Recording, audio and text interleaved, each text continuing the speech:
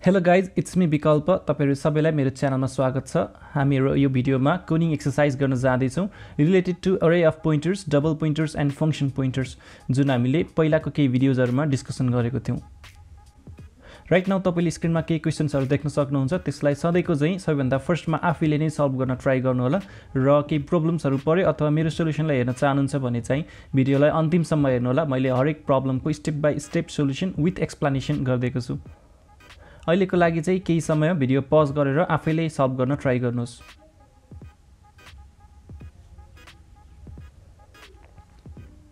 म अब यो प्रब्लमहरुको स्टेप बाइ स्टेप सोलुसन गर्दिन्छु। सबैभन्दा फर्स्टको प्रब्लम चाहिँ बुझ्न कोसिस गरौँ। त्यसमा हामीलाई एउटा फंक्सन लेख्नु भनेको छ जसले लिन्छ a list of strings as a parameter. अनि त्यो लिस्ट अफ स्ट्रिङ्समा भएको इच एन्ड एभ्री स्ट्रिङको लेन्थ कति हुन्छ त्यसलाई कम्प्युट गरेर प्रिन्ट गराइदिने काम त्यो फंक्सनको हो। त्यो फंक्सनलाई पास गर्दा हामीले क्यारेक्टर पोइन्टरहरुको अरे पठाउनु भनेर भनेको छ। त्यो कसरी पठाउने त्यसलाई सबस्क्रिप्टिङ युज नगरिकिन पोइन्टर्स अरिथमेटिक युज गरेर कसरी गर्ने भनी चाहिँ अब हामी हेर्छौं। यहाँ सबैभन्दा फर्स्टमा मैले इन्क्लुड गर्छु स्ट्रिङ लाइब्रेरीलाई, किन भन्दा मैले पछि strlen युज गर्छु लेन्थ निकाल्नको लागि, त्यही भएर यो string.h इन्क्लुडेड हुनुपर्छ। त्यसपछि मैले फंक्सन लेखेँ void print_length भन्ने, जसले एज अ प्यारामिटर लिन्छ क्यारेक्टर पोइन्टर्सहरुको एउटा strs भन्ने अरेलाई।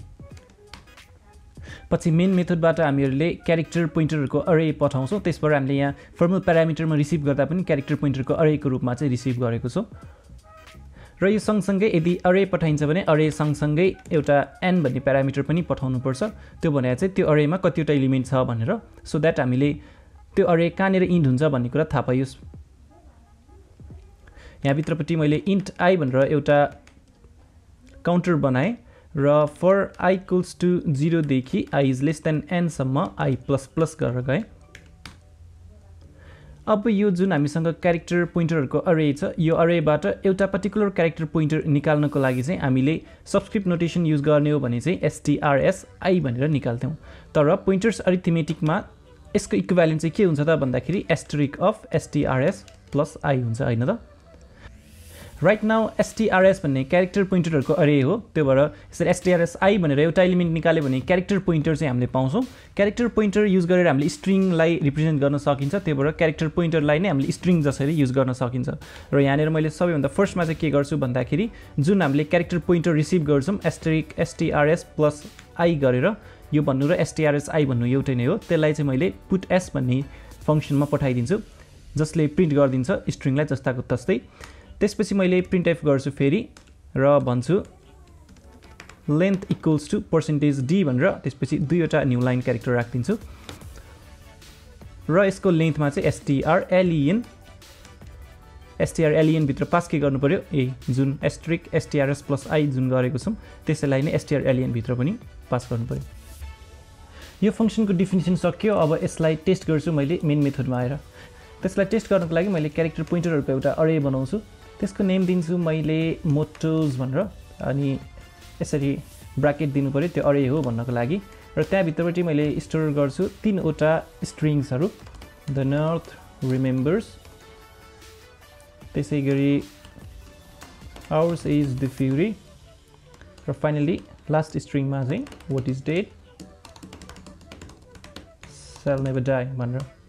त्यसपछि आएर मैले एउटा सेमाइकोलन दिन्छु। यो मोटोज भन्ने अरेलाई हामीले इनिशियलाइज गरिसक्यौं भन्नको लागि। अब मैले कल गर्छु print_length लाई।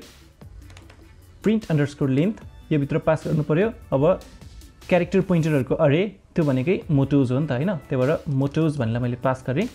त्यसपछि n भन्ने पास गर्नु पर्यो। n भने यो मोटोजको लेन्थ, मैले यसरी 3 भनेर पास पनि गर्न सक्छु अथवा directly size of mottos divide by size of mottos 0 भनेर भन्न सक्छु। यसलाई मैले सेभ गरे र रन गरे। यहाँनेर हाम्रो सबै स्ट्रिङहरुको लेन्थ चाहिँ प्रिन्ट भयो नि त, लेन्थ इक्वल्स टु भनेर। यहाँनेर अर्को पनि सानो बुझ्नुपर्ने कुरा के छ भन्दाखेरि हामीले यहाँनेर पठाउँदाखेरि क्यारेक्टर पोइन्टरहरुको अरे पठाए पनि त्यो चाहिँ इभेन्चुअली फंक्सनमा गएर it decays to a double pointer. त्यो भने चाहिँ के भन्दाखेरि क्यारेक्टर asterisk strs ब्र्याकेट्सहरु यसरी राख्नु र क्यारेक्टरको डबल पोइन्टर भनेर राख्नु एज अ फर्मल प्यारामिटर एउटै नै हो। यसलाई रन गर्दाखेरि पनि प्रोग्राम चाहिँ सेम तरिकाले नै कम्पाइल हुन्छ। किन भन्दाखेरि हामीले अघिको जुन प्यारामिटर लेखेको थियौँ त्यो प्यारामिटर पनि इभेन्चुअली चेन्ज हुन्छ यस्तै डबल पोइन्टर्समै। किन भन्दा सी प्रोग्रामिङ ल्याङ्ग्वेजमा फङ्सनमा हामीले अरे अफ पोइन्टर्सलाई पठायौँ भने it eventually decays to a double pointer.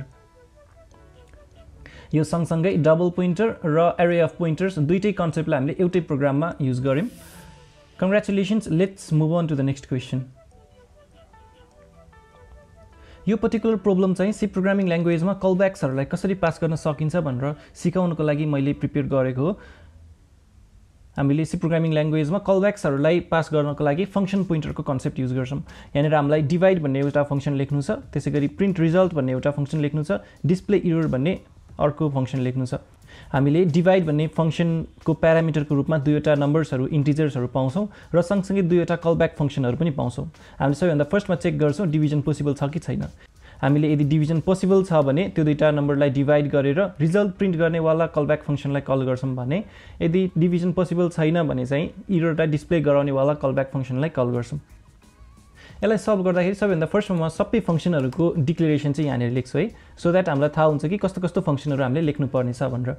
हामीले लेख्नुपर्ने फङ्सनहरूमध्येको एउटा फङ्सन छ void print underscore result जसले लिन्छ एउटा int n as a parameter है।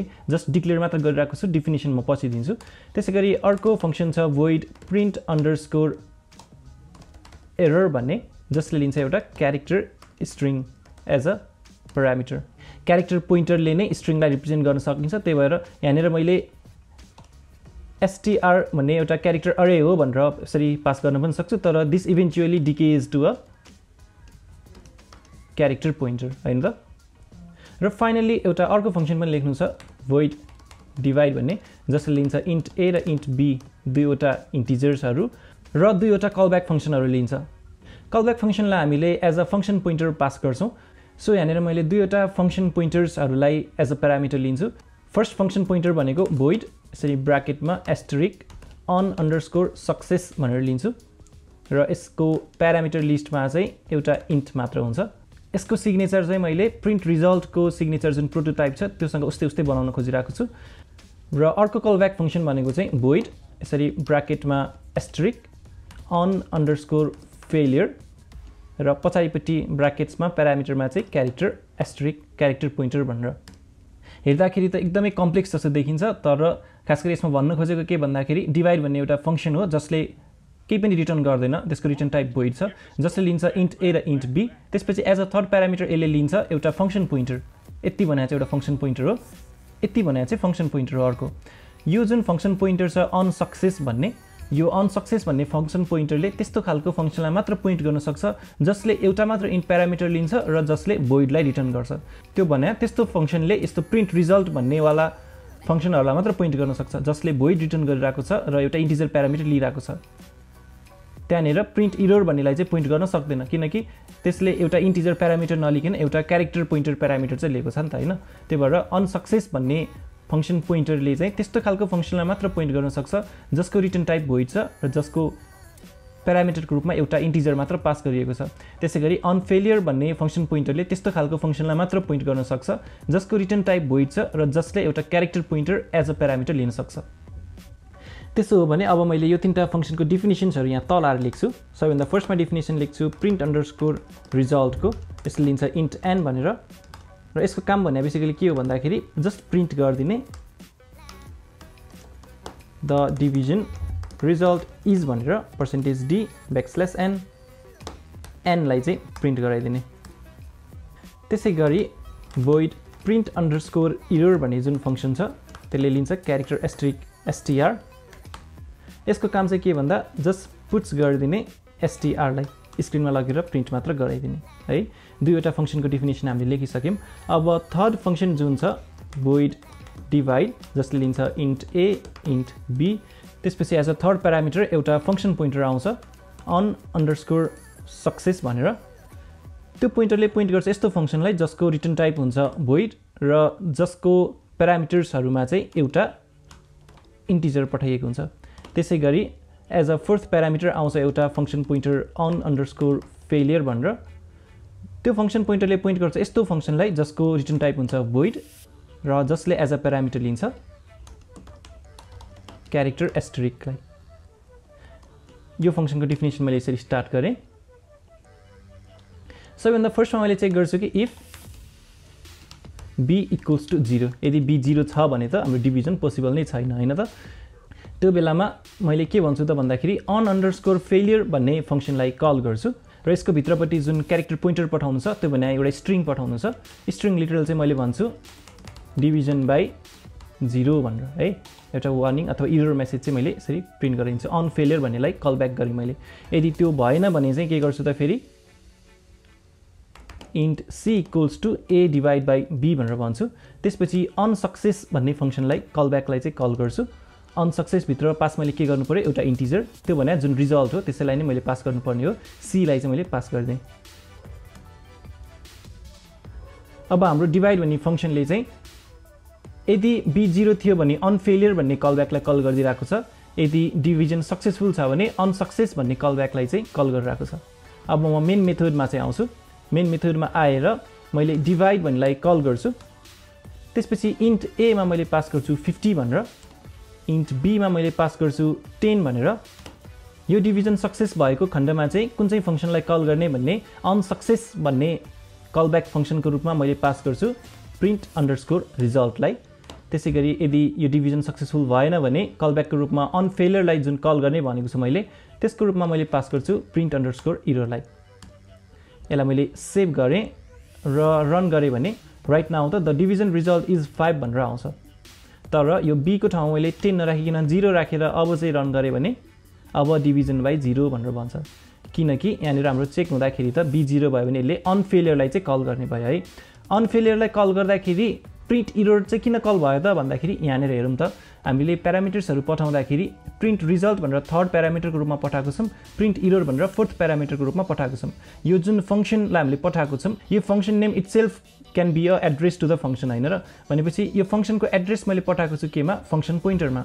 त्यसकारणले on_success भन्ने फंक्सन पोइन्टरले पोइन्ट गरिरहेको छ print_result भन्ने फंक्सनलाई। त्यसैगरी on_failure भन्ने पोइन्टरले पोइन्ट गरिरहेको छ print_error भन्ने फंक्सनलाई। त्यसकारणले जानेर मैले on_failure भन्ने पोइन्टरलाई युज गरेर फंक्सनलाई कल गरे भने त्यो बेलामा कल चाहिँ के भइदिरहेको हुन्छ त भन्दा print_error भनेर कल भइदिरहेको हुन्छ। त्यसैगरी on_success लाई कल गरे भने चाहिँ त्यो बेलामा कल भइदिन्छ print_result। यसरी हामीले कलब्याक मेकानिजमलाई सी प्रोग्रामिङ ल्याङ्ग्वेजमा इम्प्लिमेन्ट गर्न सक्छौं। यो भिडियोमा हामी यति नै गर्छौं। तपाईहरुलाई यो पोइन्टर्सहरुको कन्सेप्ट बुझ्न चाहिँ अलिकति गाह्रो भएको हुन सक्छ हैन, बट इट इज अब्भियस किनकि बिगिनर्सहरुलाई पोइन्टर्स बुझ्न अलिकति कठिनाइ त हुन्छ नै। तर सुरुमै एकैचोटी बुझिएन भनेर हरेस चाहिँ नखानु होला, किन भन्दाखेरि पछि प्रोग्राम गर्दै गएपछि हात बस्दै गएपछि तपाईले कन्सेप्टहरु बुझ्दै नै जानुहुन्छ। एकपटक हेरेर बुझ्नु भएन भने भिडियोलाई फेरि अर्को पटक हेर्नुस् र सकेसम्म कोडिङ एक्सरसाइजहरुलाई चाहिँ आफैले सल्भ गर्न ट्राई गर्नुहोस्। त्यसले तपाईलाई प्र्याक्टिस पनि हुन्छ प्लस त्यसले तपाईलाई एकदमै धेरै हेल्प गर्छ। यो भिडियो मन पर्यो भने लाइक गर्न, च्यानललाई सब्स्क्राइब गर्न र शेयर गर्न चाहिँ नबिर्सनु होला। यदि केही क्वेरीजहरु छ भने तल कमेन्ट्समा लेखेर राखिदिनुस्, मैले दिनदिनै जस्तो चेक गरिरहेको हुन्छु कमेन्ट सेक्सन, म त्यसको एन्सर चाहिँ पोस्ट गरिदिन्छु। यो सबै सोर्स कोडहरु गिटहबमा छँदैछ जसको लिंक मैले सबै भिडियोको डिस्क्रिप्सनमा राखिदिएको छु। त्यहाँ गएर सबैलाई कपी गरेर आफ्नो कोड एडिटरमा लगेर पेस्ट गरेर अनि रन गर्न सक्नुहुन्छ। अर्को भिडियोमा फेरि भेट हुने नै छ। तबसम्मको लागि बिदा दिनुहोस्। नमस्ते।